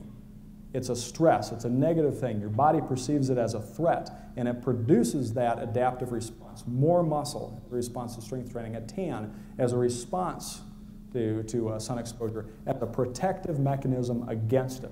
The workout does not increase your muscle size. Your body increases your muscle size in response to, as a protective mechanism against the workout, but only if you're able to completely recover from that stress and then give your body enough time to produce an adaptive response. And then on top of that, the charts. Because if you're training hard enough, if you're not overdoing it and you're allowing adequate recovery, you are going to be stronger on every single exercise, every single time you train. If you're not, then you're not doing something correctly. The only way to know if that's the case is if you're keeping records of it. If you're not keeping records of it, then you're just guessing at it, you're going to end up spinning your wheels. Those charts will allow you to look at what you're doing objectively, to look at some numbers, some meaningful measurement of progress, and to make decisions about how to train, about how to adjust that based on how your body's responding, that will allow you to improve your progress rather than just guessing or going by feel, saying, I don't know, maybe I'm not getting results, maybe if I try this or try that. This will allow you, as you're progressing, to see exactly how the workouts, how the amount, how the frequency, how all these things are affecting your body so that you can adapt the workout to how your body responds. Like I mentioned earlier, and again with a suntan, with poisons, with abrasion, with exercise, with any kind of physical stress, there's a variation between people. One of you might be somebody who requires 2 or 3 weeks between workouts to completely recover and see an adaptive response. Highly unlikely. Very, very highly. One of you might be able to work out hour and a half, a couple days a week, and still make really good progress. Also unlikely. Most people very, very quickly start to hit a point of diminishing returns when they get to about 3 times a week. In most people, there's not much of a difference between 2 and 3 times a week. Going more than 3 times a week is almost always a mistake. Now, going the other direction, For most of you guys are younger. I don't see anybody here who's like 40, 50, anything like that. So it's not too much of an issue with age. But usually, you know, unless you're a lot older, you don't need to worry about going too far in the other end until you're a lot more advanced. As you progress, most people make the mistake of adding more exercise continuously and training more frequently. They hit a point where they can't get any stronger and they think, well, I need to do more often. But again, when a person typically hits the point where they cannot continue to improve, it's not because they need more exercise. It's not because they need to, you know, exercise more frequently, but that's usually an indication that they've hit a point where they're training hard enough that they need to back off a little or give their body more recovery in between. But again, the only way that you can possibly know that is if you're keeping accurate records of your workout. So again, in order of importance, intensity, first and foremost. Keeping the workouts brief, making sure you got adequate time for recovery, and then keeping track of all of it so that you know that all of the rest of it is being done correctly. Okay, and a little bit low on time here, so start taking questions if anybody's got them. Pat? You have charts on your website, right? Yeah. And let me put the website up here. There are charts on the website. Let's put this up here. And it's Baye.com, and that's B-A-Y-E, that you can download. They're in PDF format. So if you need, you want something just to print out that's convenient, there are charts. If you go there, you go to the download section, you just print them out right from there. Yeah, I just wanted to confirm if I'm understanding you correctly. You're saying that you increase the time between the workouts to recover fully as you keep increasing the weight. Does that mean at a certain point you'll just be at the peak of your strength because you can't add more time between the workouts? Eventually. Yeah. Most people follow a curve. Now, this assumes that a person is training properly. A lot of times, again, if a person isn't keeping track or if they aren't doing anything correctly, they'll see a very gradual linear progression over time. The typical person working out, if they're doing things even halfway right, from their first year to maybe their second, to maybe out to 10, maybe out to 30, is going to see a progression that looks sort of like that. If they were to do things correctly, they would see much, much more rapid improvement, but because there's a limit to how much anybody can improve, it tends to drop off after about 2 years. Now, I've been in contact since the mid-90s with instructors all over the United States, Canada, all over the place, who do similar type of training. And most of them see a pattern. And if we say this is 0, this is 6 months, this is, say, 1 year, and this is, say, 2 years. Most people, if they're really training hard and if they're doing things correctly, are going to see a curve that looks like that. They're going to see the most rapid progress over about the first 6 months of their training. It's going to start to gradually taper off until it gets to about the 2-year point. From the 2-year point on, it is a constant fight to add a pound or two to the exercise, to add a few reps here and there. You should still see progression, but it's going to slow down a bit. If you could maintain the kind of progress that you could training properly over the first year, for all the rest of the years, you guys would end up looking like gorillas after a while. There's only so much muscle that anybody can add. In my own case, when I started exercising, I started lifting weights, I was about 13, 14 years old. Had no idea what I was doing. And just so turned to what everybody else was doing, typically following the bodybuilding magazines. And then in high school, followed what the football coaches recommended. Most of it was complete and utter bullshit. There was very little emphasis on very high intensity training. The routines were typically, multi-set, hour and a half, 2-hour workouts. Spun my wheels for years doing this. I was, at the end of high school, maybe about 148 pounds or so, and at the beginning of college, right about the same. After years of following typical bodybuilding routines. About 1993, I read an article in Iron Man magazine by a guy named Mike Mentzer. Mike Mentzer is a former Mr. Olympia. And at the time, he was training Dorian Yates, who was the Mr. Olympia at the time. Now, what he was recommending was a radical departure from everything else that I had read up to that point, but he stated it very, very well, and he made some strong arguments for basically cutting back the volume, cutting back the frequency, a lot of things very similar to what we talked about. And so I cut back pretty drastically. Previously, I'd been working about an hour and a half, 2 hours or so, 4 or 5 nights a week, with very little to show for it. And pretty much, and I'll send Anthony this if he wants to post it on the site, pretty much looked like a stick figure. I had, pretty much no muscle on me at all. I'm about 5'7½", not real tall, but even on 5'7½", 148 pounds, 150 pounds is not much. Within about the first 6 months of doing this type of training, increasing my protein intake, increasing calories in general, I was able to get up to 182, 183 pounds while keeping my body fat levels right about the same. Still had abs at that, which is actually what got me involved in training to begin with. Seeing what I did, other people started asking questions. Spent a lot of time talking with other people. Other people started working out with me, doing the stuff they wanted to know what I was doing. One thing led to another, and now I'm doing this. But now that was over the first 6 months or so. Now since that time, it has taken until just within the past couple of years to get to the point where I was in the 190s. So we're looking at a curve that went like this over about the first 6 months, gradually dropped off, and then it's been pretty much a fight for every pound since then.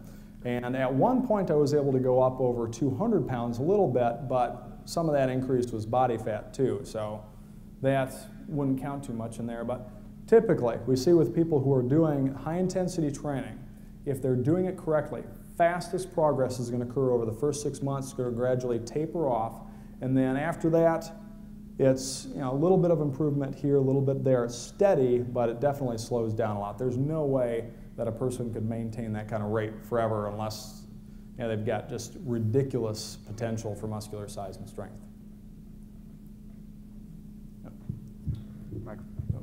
Oh, sorry. Hey, so I'm just getting started with this stuff. I want to know how you pace the days between workouts relative to muscle soreness after the workout. Well, starting out, I don't recommend the person goes all out 100% for the first couple weeks. Initially, the weight that you use should feel moderately challenging. The 10th repetition should start to feel hard. The first couple times you work out, you want to be more focused on getting the form down, moving smoothly, moving in control, and then gradually increasing the weight. And if you do this over the first 2 to 3 weeks, you're not going to have that much soreness starting out. Usually when a person has a lot of soreness is if they jump into it 100% right off the bat. Now, as far as the muscle soreness, as it gets a little bit more intense, you're gradually going to see a little bit of an increase in soreness at first, and then that will gradually drop off. Right now, I barely ever have any soreness after a workout unless I do an exercise that I haven't done for a while. Usually starting out with clients, there's not very much soreness initially, and then they start to get a little bit more after the first few weeks when it starts to get a little bit harder, and then that gradually drops off too. So if you start out with a more moderate weight, gradually build up to that high level of intensity. It shouldn't be a problem. Now, if you do have a workout where you're extremely sore, you don't want to extend your recovery time until the soreness is gone. A lot of people do that, but there is really not much of a benefit to going that much longer. The soreness typically is not that much of an indication of recovery needs. In fact, in some cases, if a person is extremely sore to the point where it's interfering with their ability to function, perform their job, do something, working out a little bit earlier will help alleviate that soreness. I have no idea why, only that usually does it. From a recovery standpoint, not ideal, but if your soreness is interfering with something like work or sport or something like that, then it sometimes can be beneficial to do that. And I think he was... At what point are you putting too much recovery time on? Is it difficult to add too much recovery time, or? Probably not. It varies from person to person, but you are less likely to have too much recovery time than too little. Usually what we'll see with clients that go away for a period of time, even sometimes people who are gone a month or two, is when they come back, they are just as strong or stronger. Your body is very, very resistant to putting on muscle mass. If you are training even extremely hard, the body is reluctant to add tissue unless it absolutely needs it. And the reason for this is that muscle is metabolically expensive. More muscle mass costs more in protein, costs more in calories for your body to maintain. And from a survival standpoint, your body doesn't want to be, fuel inefficient. Your body's not going to maintain tissue that it doesn't see as an absolute necessity. So it's very, very reluctant to add it, even with very, very hard training. Now, at the same time, as hard as it is to improve, once it has it, it is reluctant to let it go unless you're inactive for a long period of time. If you were to work out, really hard for several weeks, build up to a certain amount of strength, and then stop working out for 4, 6, even sometimes 8 weeks, if you were to start working out again after that, you could usually pick up right where you left off, and in some cases, even be stronger. Because after that last workout, your body recovers, it produces that increase in strength, and then that stays there. Unless you're completely immobile, after a long period of time, it's going to eventually start going down, but usually a lot longer than what most people think.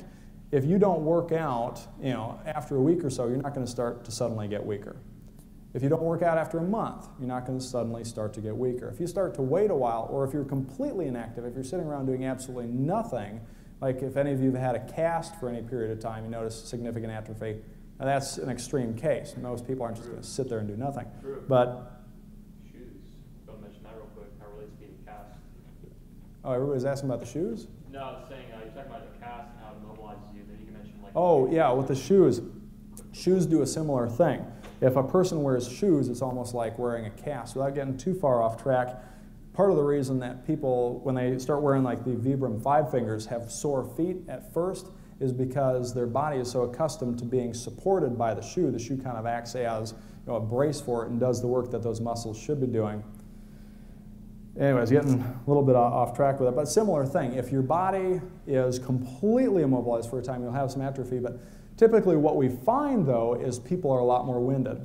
Now, cardiovascular or metabolic adaptations come very quickly. We can very, very quickly improve somebody's conditioning, their work capacity, their cardiovascular and metabolic condition with this type of training. A couple of weeks, we will produce an improvement, or this type of training will produce an improvement in your cardiovascular efficiency, your ability to perform work that you couldn't match with the same number of months of traditional endurance training, if done with a high level of intensity.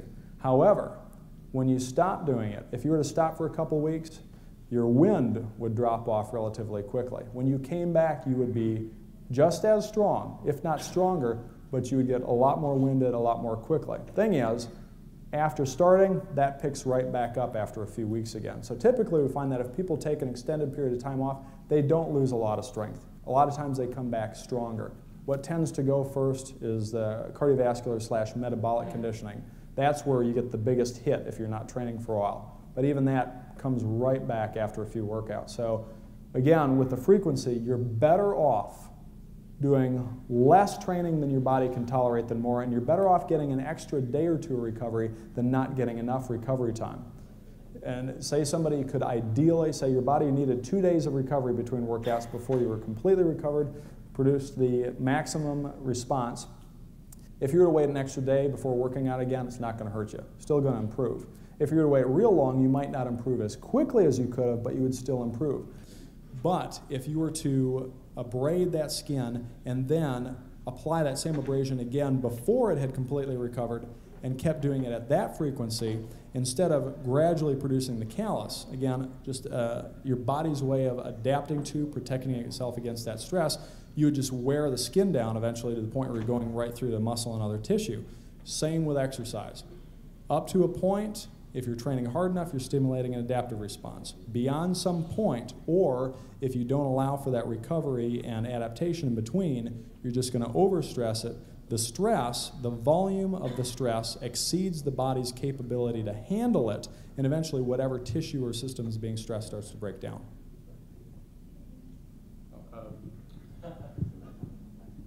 If I just walk around with you... I'll tell you what, keep the mic and repeat his question, and then we got to wrap it up. Okay. So just repeat his question. So get back up. Yeah. Okay, just ask me, I'll repeat the question. Yeah. We're about out of time, though, for him, guys. We've had... There's a lot of articles you might find about the community about saying like eating 5 meals a day compared to like 3 meals at the same portion.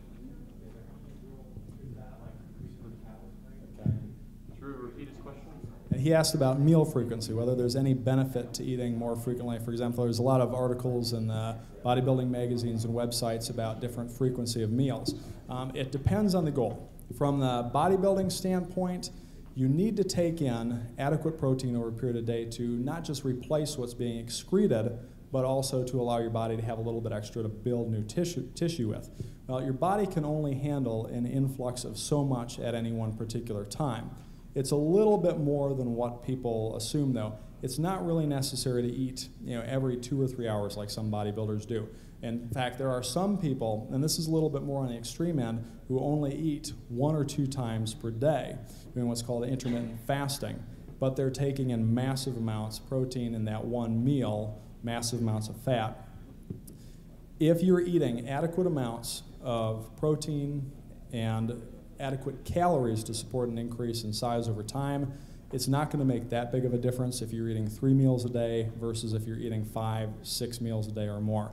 I have not seen any research that shows any significant benefit to more frequent meals, even from the standpoint of metabolism. There have been, a lot of the talk about meal frequency also deals with effects on insulin. Well, if you take in fewer very, very large meals, you're more likely to have a significant increase in insulin. But even if you have, say just 2 or 3 meals a day, if you're not eating too many refined carbohydrates or too much simple sugars during those meals, you're unlikely to get either too high of an insulin response or have it up too long to where it's going to cause any problems. So either from a standpoint of protein intake or a standpoint of keeping the insulin levels from being elevated, there's no need to go super frequent, like 5, 6, or more times per day. Again, even if you're doing just 2 or 3, which again is going towards the other extreme, as long as it balances out overall as far as you meeting your calorie, meeting your protein requirements, you're fine. Do we have time for wrap it up? Wrap it? Yeah. Okay. I'll hang out and answer questions if you guys want. Awesome.